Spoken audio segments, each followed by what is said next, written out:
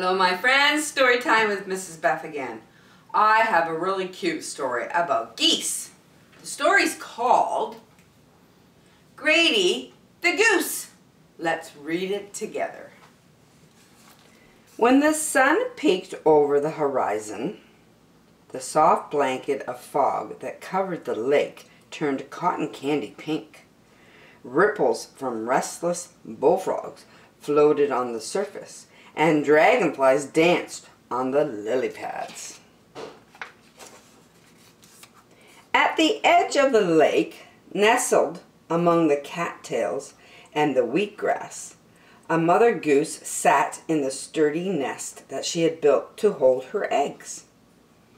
She had laid an unusual large clutch, 12 eggs in all, and carefully kept them warm and dry for 28 days.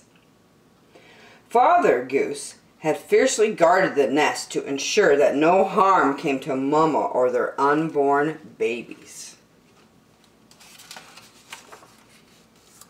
When Mama woke that morning, she knew the day had come. She had felt the tiny rumblings beneath her as her babies worked to free themselves from their hard white shells. After 2 long days of pecking, the fuzzy yellow goslings stumbled and wobbled into the world. All of them but one. Worried Mama nudged the last egg with her beak, looking for a hole or a crack, but there was nothing. Not wanting to upset the others, she tucked the egg back under her and secretly hoped for a miracle. Mama tidied the nest and preened her babies. She watched with pride as they stretched their wings and became steady on their feet. And she carefully chose a name for each one. Oh, they're so cute. Mama was trying hard not to think about the egg beneath her when she felt a tiny movement. She raised her body and peeked into the nest just as her last gosling was emerging from the shell. There. Mama knew immediately what to call her. She would name the new baby after her grandmother, who always spoke of nature's miracles. "Oh, Grady," Mama cried, "you're here." "Where else would I be?" Grady asked. "You silly goose," Mama said. "I was worried about you." Grady wiggled out of her mother's embrace. "Don't worry about me, Mum," she said. As Grady teetered off to join her siblings, Mama knew it wouldn't be the last time she would definitely worry about her. When it was time for their first swim, Mama and Papa lined up their babies and counted them. 1, 2, 3, 4, 5, 6, 7, 8, 9, 10, 11. They were all there but one. "Where is Grady?" Mama asked. She found Grady playing in the cattails not far from the nest. "Please, Grady," Mama said, "we need to stick together." The goslings stayed close to each other, except for Grady. She was so excited she jumped in, swimming and splashing past everyone. "Please, Grady," her mother warned, "we need to stick together." The days grew longer and the goslings grew bigger as spring turned into summer.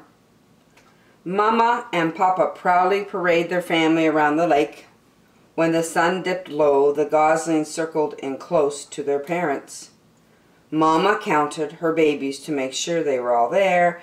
1, 2, 3, 4, 5, 6, 7, 8, 9, 10, 11. "Where is Grady?" Mama asked.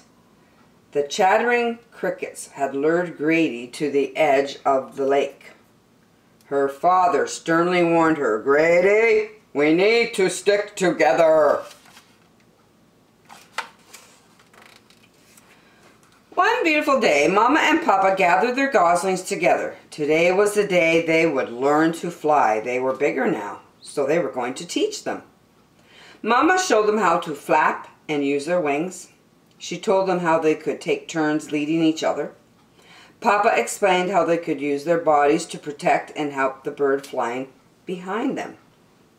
They practiced taking off and landing, and before Papa led them into their air, Mama reminded them, stick together.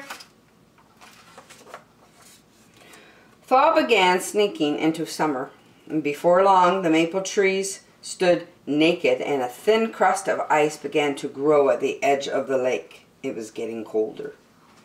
It's time to head south, Mama and Papa announced. Soon the water will be frozen and food will be scarce.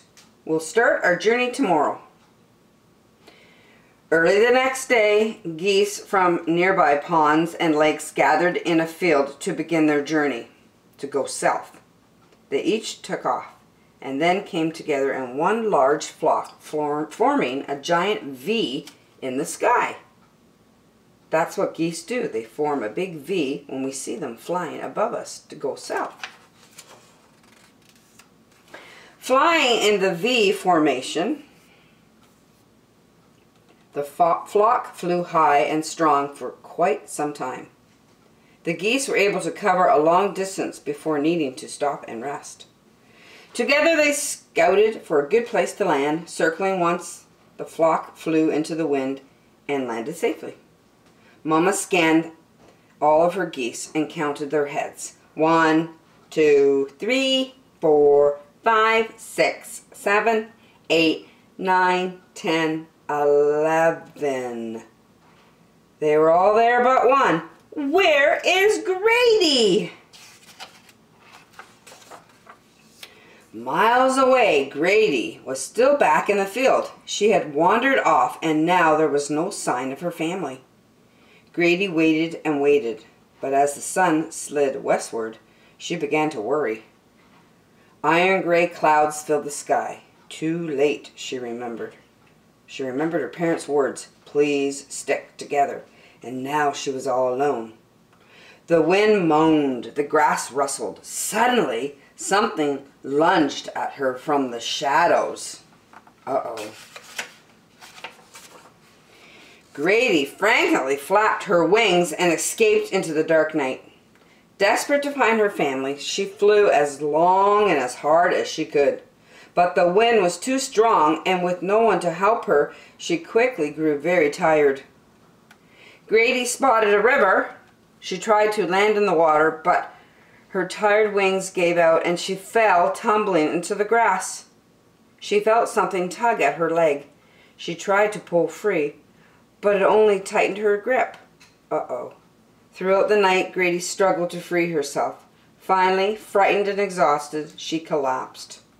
I'll never find my family. Early the next morning, the farm animals were restless. They had heard Grady's cries in the night, and they stood facing the direction of the river out beyond the farmhouse. What's up, old girls? The farmer asked his cows.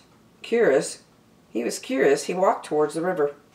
When he spotted Grady, the farmer approached her carefully and said in a quiet voice, What are you doing here all alone? I thought geese stuck together.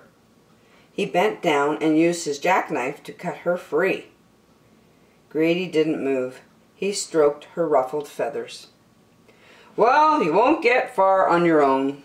Gently, the farmer picked Grady up and carried her to his truck. Let's see what we can do about that.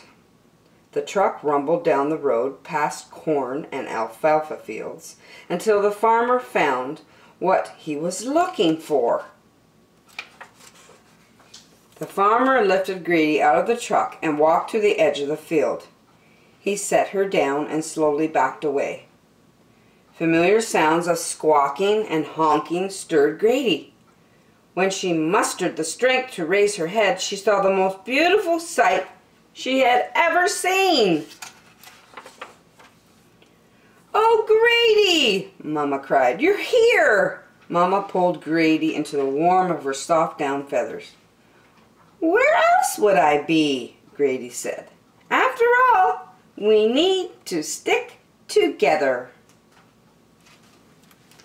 What a sweet story. That Mama Goose had 12 goslings. That's a lot of eggs. And the mom and dad goose had a big responsibility looking after those babies. But they had one, Grady, who liked to always adventure out.